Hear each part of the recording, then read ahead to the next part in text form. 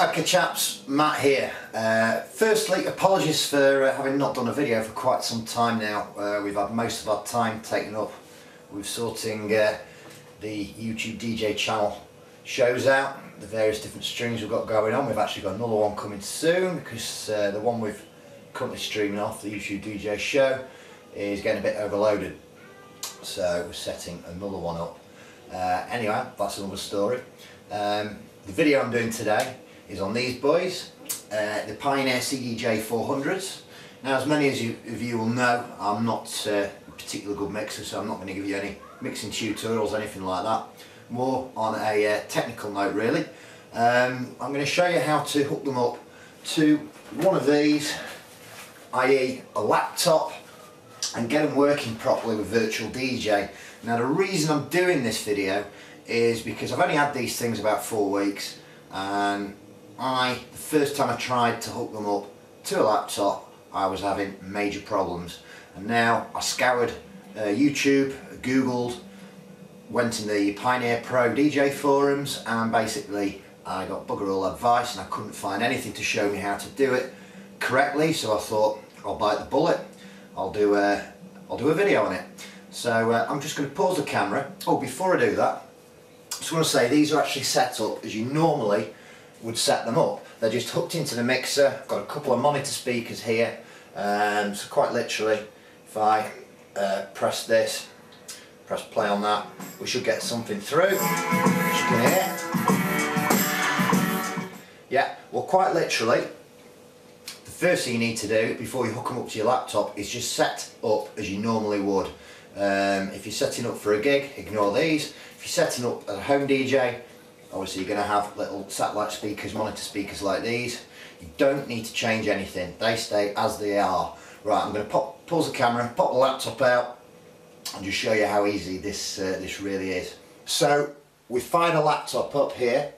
Now all we need is 2 of these, just USB 2 cables. And quite simply, I'll just show you this. You just plug the things in. On this side goes into the input there, or the output rather.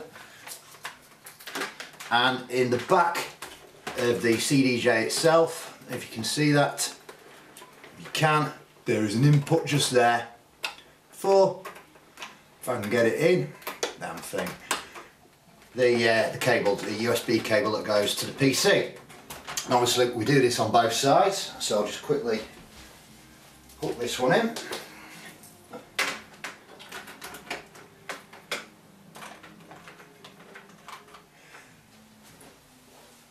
And here's where I made my first mistake when I first tried to do it. What I did here is I just fired up Virtual DJ and set both of these as sound cards, because they've got built-in sound cards. Then what happened is I got a load of distortion, fuzziness, things kept crashing, and I thought there's something wrong here. So after a lot of research, I found out the correct way to do it. Now, the first thing you need to do before you even fire up Virtual DJ is to actually download the ASO drivers from Pioneer. And what I'm going to do, I'm going to post a link up in the corner of this video, somewhere up there or up there, and that is the first point of call for you. You need to download those drivers and the accompanying software to get the computer to recognise the CDJ400'S as ASO compatible MIDI controllers. Okay, so everything's hooked in. Both CDJs now are hooked in via USB 2. I've fired up the software that came that I've downloaded from the Pioneer Pro DJ site, the CDJ400 ASO driver settings utility. Now, basically with this you can set the buffer size and the latency for the CDJs. I haven't played around with it that much, but what I can tell you is that there is the setting I have it on, which gives you a buffer size of 448 and a latency of 9.3 milliseconds.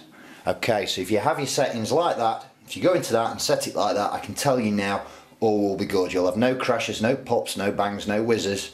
They will work like a dream. Okay, So we close that down now. Now what we do is we just fire up Virtual DJ,